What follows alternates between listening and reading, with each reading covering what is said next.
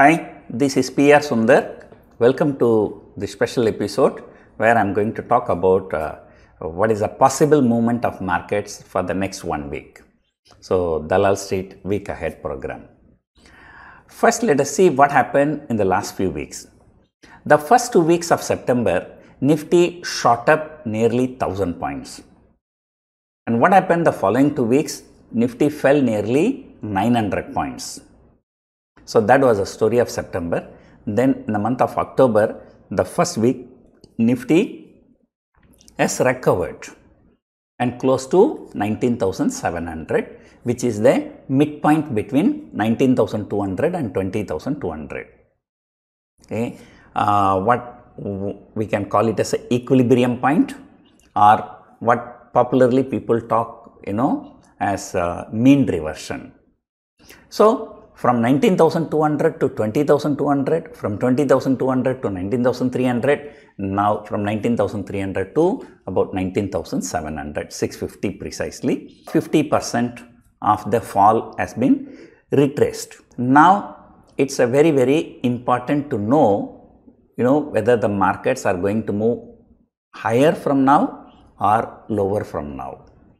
So that nobody knows, but we can talk about the probability. So this is about the last few weeks picture. And on Friday, what happened in US, the non-farm payroll data came, which was much better than expected. And then initially the markets dipped. Initially the markets fell more than 1%. And then from that low level, the huge short covering has happened. If you look at the Nasdaq 100, it fell 200 points. Then from there it shot up nearly 450 points. So that was a swing of almost 5%. A market can swing 5% in just one day. So that is the kind of volatility US markets. India VIX is closer to 10, US VIX is closer to 20. It's almost double. GIFT Nifty indicating more than 100 point gap up on Monday. Why? Because the US market shot up. But this is the picture as of Friday night. On Saturday morning, what has happened? So everyone knows this Israel-Palestine conflict is getting into a big problem. More than 5,000 rockets were launched, missiles were launched from Palestine, and so on. So as a result, everybody in Twitter, they are asking me, so what is going to be its impact? And you may remember, actually the war is going on between Russia and Ukraine. And only that there was not a full-scale war, but a kind of war was already going on between two European countries. So you go to Google and search, you will know which country is there. But that has not affected market sentiment anywhere in the world. So same way, this Israel-Palestine conflict is also not likely to affect the markets except for some initial knee-jerk reaction, that too a little bit. And any kind of war, people are expecting 2 to 3% gap down, or that is not going to happen. So right now I checked the US futures, they are down, but very, very little. But anyway, that has to go down. That's because, what happened on Friday, it was just purely because of short covering. When jobs data comes so good, that means the expectation of inflation has to be higher. And naturally, the market has to fall. But that fall was already factored in the US market. People have shorted the US markets heavily. So that is why on Friday, because of short covering, the markets went up. So therefore, Dow Jones, it went from minus 300 to plus 300. But right now, it's indicating about 100, 120 point gap down. So that is, not even 1/3 of what it gained on Friday. So in all probability, and tomorrow we are not likely to open negative. We will open positive. But we may not be opening positive of 100 plus points as indicated by GIFT Nifty on Friday night. We may open about 40-50 point higher. And if you come to the local news, the locally things are not really very bad. So in fact on Friday, FII selling has also come down. I think FIIs have sold just for about only 100 crores on Friday. But however, sometimes these FIIs are very smart.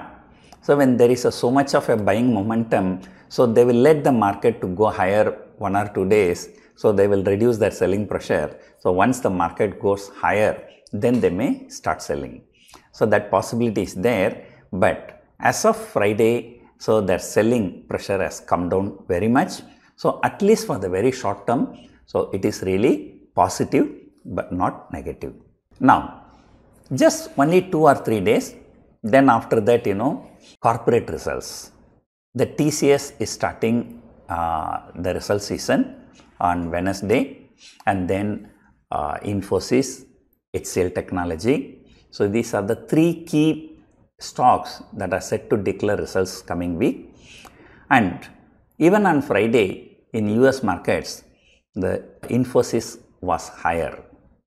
And not only that, after our market closed, the TCS has come out with a statement that they may consider share buyback.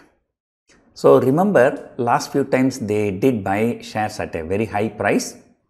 I think last time they bought the shares at 4,000 plus. So definitely this will give a positive sentiment to TCS and hence the entire IT industry. And moreover, though nowadays IT stocks decoupled from Nasdaq 100, but Nasdaq 100 was higher significantly on Friday. So that is definitely will have some positive impact here in IT stocks. And moreover, IT stocks are slightly oversold in the longer term perspective, expecting bad results, especially after the Accenture results. So IT stocks sold off further. So there may be some kind of a short covering in IT stocks if the market sentiment is good in the first 3 trading sessions of the next week. So result season is going to be very, very important. On Saturday, HDFC Bank will be coming out with results, but that is Saturday. So the markets will close by Friday. So HDFC Bank's impact will be seen in the following week only. In addition to this, if you are looking for some economic data, consumer price inflation data in India on Thursday, consumer price inflation data in US on Thursday. So they both will be watched very keenly. And also US Fed meeting minutes that will be released on Wednesday night. So other than that, there are not many economic news. So now usually the month where the corporate results are coming, the markets can go all over the places, I can tell you. So if TCS result is good, the people will assume that entire IT companies will declare good results, market will go higher. The next day if Infosys come out with a bad result, and then equally it will fall. This is what happened in the last quarter, if I am not wrong. So markets will be too volatile, right? Moreover, if you are looking at the picture, open interest and other things, 19,200 should be the support. And because Nifty went to 19,551 is the swing low. So therefore, you have to take that as a support. So maybe 19,250, 19,200 is the good support. But the resistance, now markets recent high is 20,200. From there it came down to 19,300 or 19,250, and now it has recovered, right? And almost 50% recovery has happened. So if the momentum continues, so there is a possibility of 100% recovery. So therefore, because of, it all depends upon the corporate results, how good are they going to be or how bad they are going to be. So therefore, now one can be safe if we say Nifty resistance is at 20,200, which is the recent swing high. So from September series till now, the low was 19,200, the high was 20,200. So therefore 19,200 to 20,200 should be the range for at least next 3 weeks.